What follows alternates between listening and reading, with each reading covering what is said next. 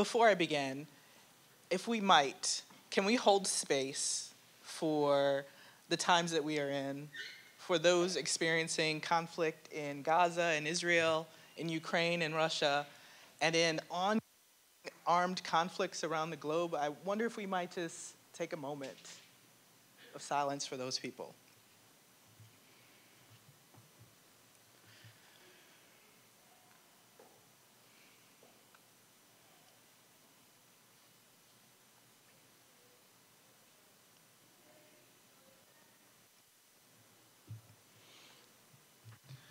So, that moment of silence, and thank you to New America's Public Interest Technology University Network and the BU Faculty of Computing and Data Science for having me here to speak. So I warn you now that this is less of a keynote and more of a provocation. We'll see. But I think we're in a space where we need probably some provocations about what it is that we want to be, what it is that we want to see, and how we want things, especially in the United States, but around the world, to continue to go or not go with respect to how technology and people are interacting with each other, and how we interact with each other in total or by ourselves. I've been asked to talk briefly about the role of universities in democracy. This topic is an ongoing debate, right? It is, especially now in the United States, especially as we enter into an election season, both or all of the local, state, and federal levels. And the questions are, what value, and I would ask worth, or add worth, what value and worth, and I would also say benefit, are universities to society? It's a question that keeps coming up. And perhaps rightfully so. I don't think we, as university laborers, university workers, always tell the best story about ourselves and about our role. More importantly, I think at times we forget that not everybody goes to college. So a report from the Education Data Initiative found that in the United States, in the spring of 2022, so last spring, total college enrollment was at 16.2 million students. That's a little more than the combined populations of New York, LA, and Chicago. But we know that the United States has way more cities and towns than New York, LA, and Chicago. I know it might shock some people that that's the case, but it's important to note, or how about this? So the US Census reported in 2021 that those people who were reported to be older than 25 years of age, 10.5% had earned their associate's degrees.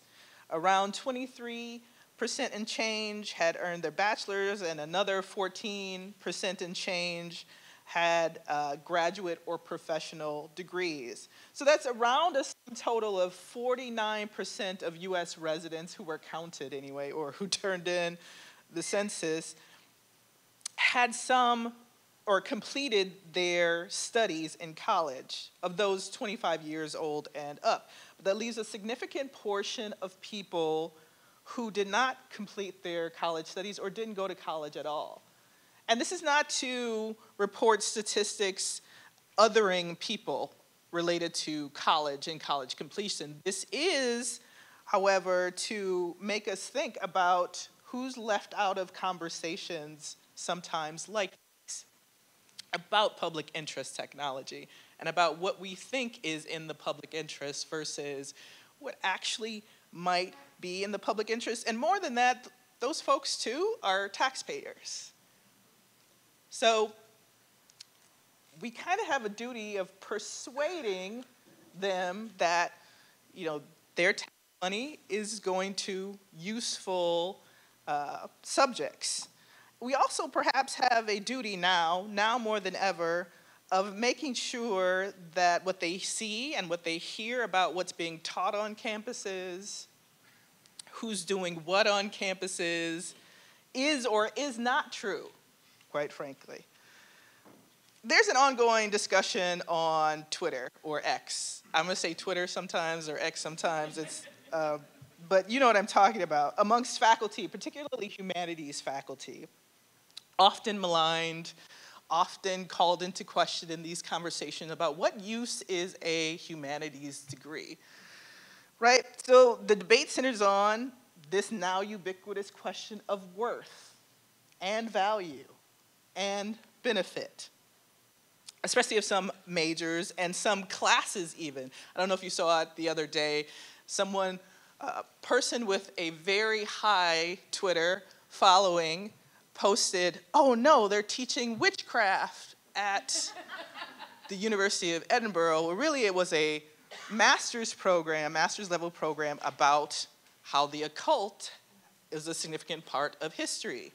However, how it's framed is a totally different thing. And she called into question, what is the value of learning about witchcraft?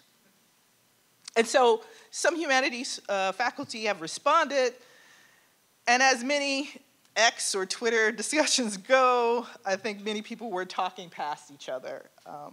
In this iteration, one faculty member stated that they, in general, have no problem with making arguments about the worth of their major or program that they teach in. In this case, I believe he was in English. For him, he taught students how to write, how to communicate, and how to engage with prior literature.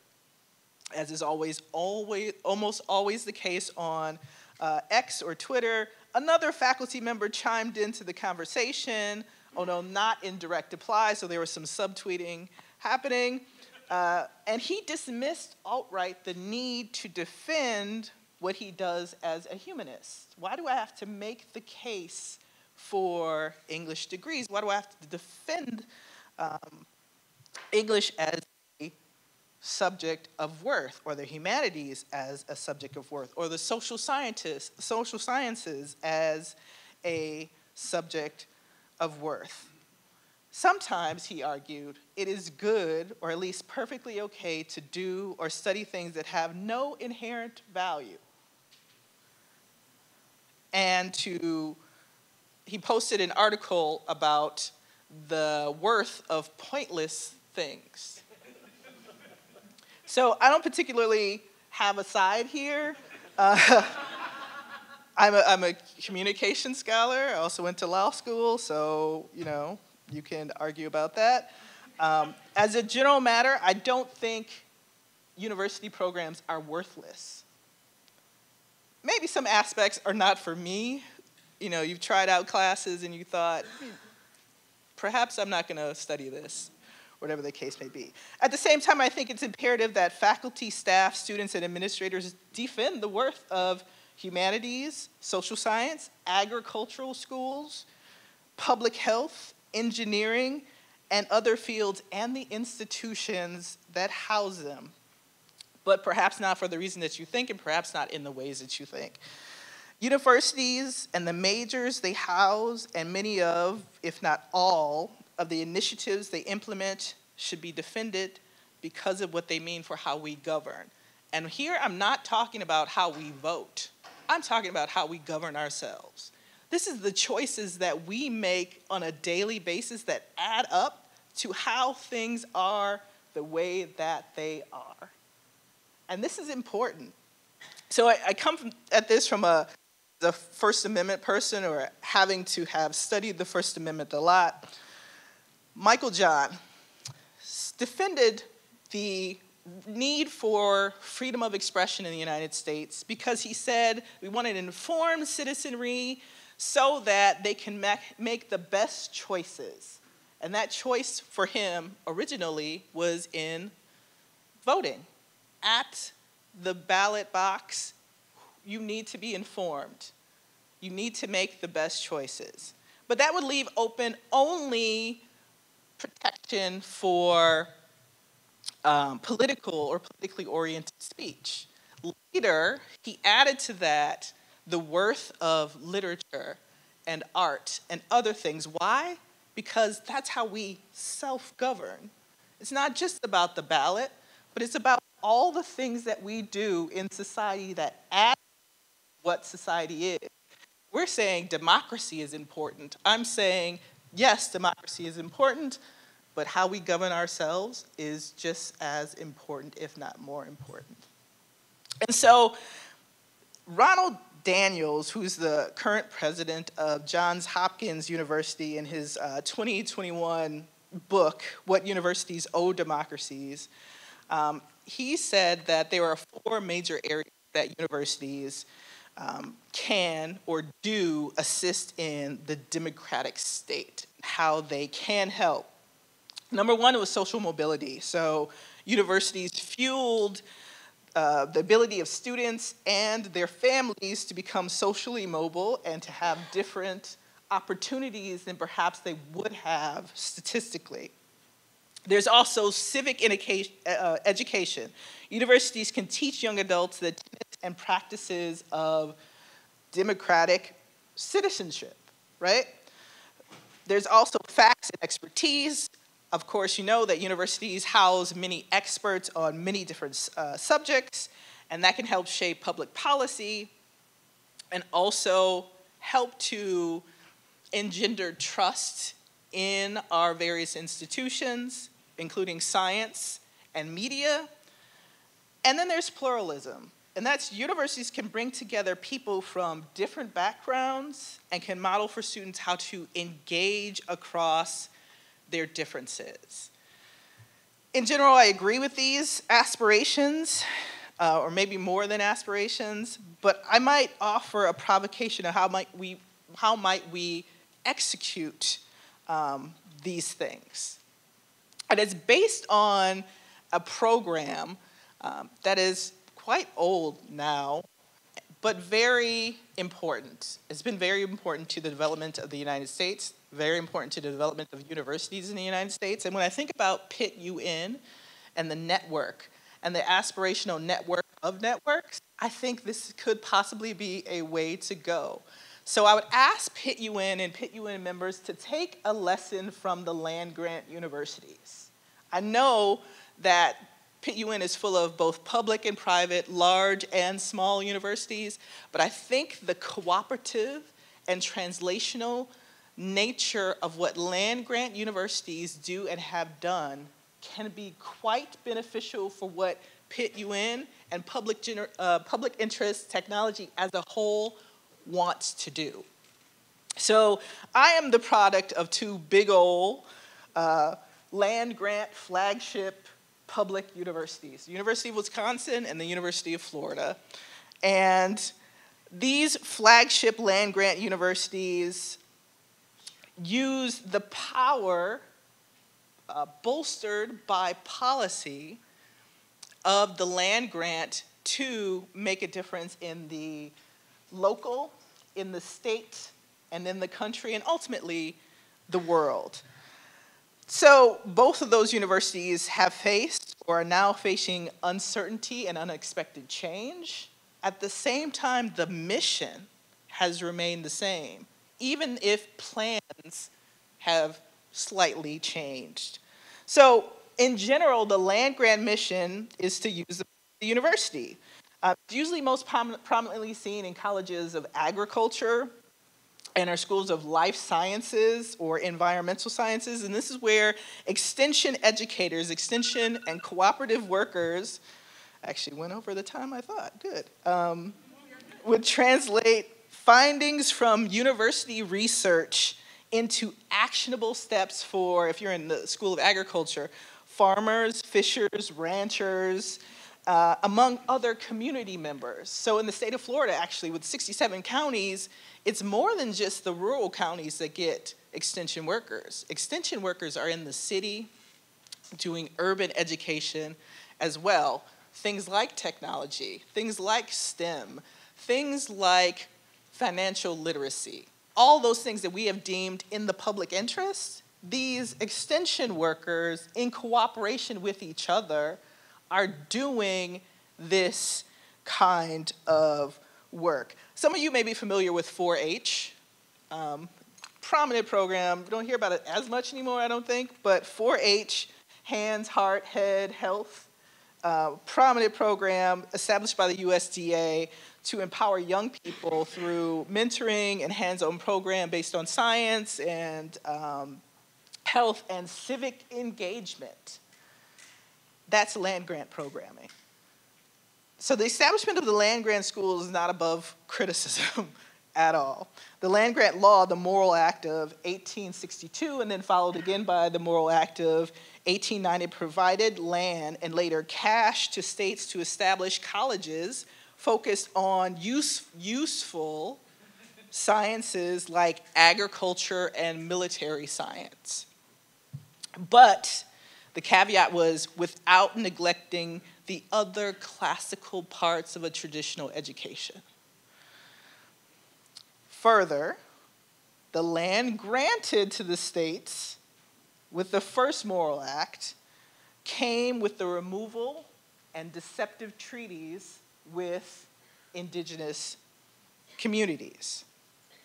The second Morrill Act was less land and more dough or cash, and it focused on the former Confederate states, and it prohibited the use of race as an admission criteria unless the state created a separate university for Black students. So this was the impetus for many state public, what we now have as HBCUs in the United States, which recently the federal government found to have been chronically and perniciously underfunded to the tune of $12 billion. Make a note of that. So, despite these and other criticisms and the lasting influence that the establishment of these laws, how we got land, how we got money, has had, as a general matter, the pursuit of the land grant meant that there was an exchange happening. For the state and university to receive and keep the significant acreage and money it got from the federal government through the state, it had to be beneficial. It had to have value. It had to be worthy. This meant that ag was a natural fit because the benefits were express. You could see if I send ag educators out to tell about a new way of farming, I can see the productivity. I could see the yield happening. But more than that, it showed the governors and the governed that the university was taking steps to meet the public interest. The express public interest. It is in the public interest, for example, to increase farm yields. It is in the public's interest to stave off plant disease and fish kills. And these offer reportable benefits. In fact, according to a study in 2018, the land grant mission was one of the drivers of the United States becoming an economic powerhouse. How do we translate this to PIT? I should also add, one, that land grant is translational. We translate research to the public for the public interest. It is also cooperative. In Florida, I keep saying Florida, that's where I live. I keep saying Florida, is because there are more than one land grant institution. There's Florida A&M University, there's the University of Florida, and also there's a little bit of FSU there too. But all three of those land grant institutions work together. Their extension workers are networked in the various counties around the state. I think that is another aspect that PIT could take into the future. So what I'm saying is what universities can play, or the role that universities can play in democracy, is going back to not necessarily the bad parts of policy, but the beneficial parts of policy that are already there, already in play, already there is infrastructure for. And also, I would add that agricultural workers and educators like those in land-grant institutions have the opportunity to be on the ground. And I want to leave with this, but they have the opportunity to be on the ground to actually, we talked about the public interest. We actually need to know what that is. It is one thing for me to do research and say, wow, we should adopt this technology, or this technology is bad, or this is how we get rid of disinformation, or this is how disinformation spreads, so I'm going to teach you how to stop it. On the ground, how that looks might be a totally different thing. It is important to have this loop of feedback, hearing from the people that we are attempting to assist. So my provocation is this: can we take extension and make it a part of PIT? Can we take what we want to do with public interest technology and make that be an infrastructure for spreading what it is that we say we want to spread using this network of networks, right? So for me, the role of universities in democracy is to meet the public where it is. And that's why I think the land-grant mission is so special. But I also think that it's useful for a community like PIT-UN. But that's my provocation, and I'd like to hear what you all have to say as I walk around here. Thank you.